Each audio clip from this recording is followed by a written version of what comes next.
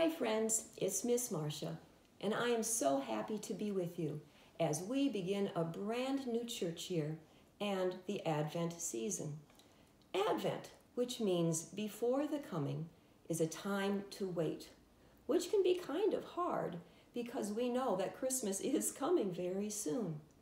But waiting is a really good thing because it gives us a chance to prepare our hearts to welcome the baby Jesus. Lots of people everywhere do lots of the same kinds of things to get ready, like decorating the house, putting up a tree with beautiful lights, and baking all sorts of Christmas goodies. But some Christians from other cultures have their own special traditions and ways to get their hearts ready for the birth of Jesus. To help us understand that Jesus came for all people, all around the world, let's use some of our Advent waiting time to discover some of those Christmas customs. Our first stop is in Central America, which has places like Honduras and Mexico, right here, just south of the United States. There are some wonderful traditions from this area. One is Las Posadas, which in Spanish means the lodging. During Advent, groups of people go from house to house, pretending to look for a place to stay, just like Mary and Joseph had to find a place in Bethlehem. Every time they are turned away until they finally come to a house with a large nativity scene.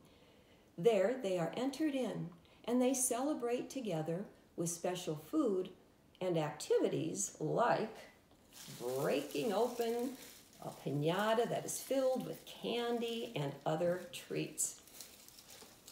People in Honduras gather together at midnight on Christmas Eve to watch fireworks. How cool is that?